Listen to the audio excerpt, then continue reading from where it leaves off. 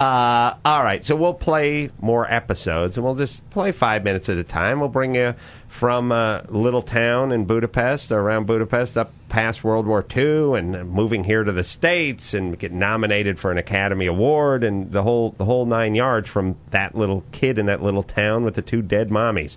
That, by the way, is why this country used to be great. It was a million plus of those stories, not a bunch of self-entitled pricks. My grandfather never came here and said, you got to print the DMV pamphlet in Hungarian, and I need the signs to be in English and Hungarian, and I need a Hungarian as a second language student, a teacher at my school. Like, no, you come here, you learn English, you get along, and you'll thrive. Not, we're going to create a little Budapest, and then you can just sit there and surround yourself in your own language and your own culture, and don't worry about having to change anything. We'll cut off a slice of it right here for you.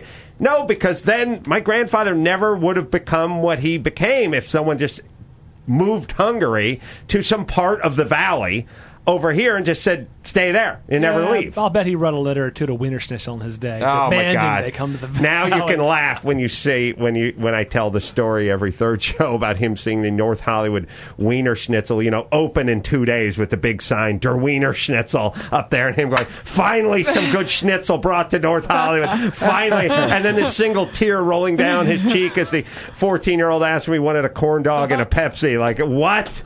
Schnitzel! I'm from Nierenhausen. It's the schnitzel capital of the world. This will never stand in Nierenhausen. You want some curly fries with that, old man? What is curly?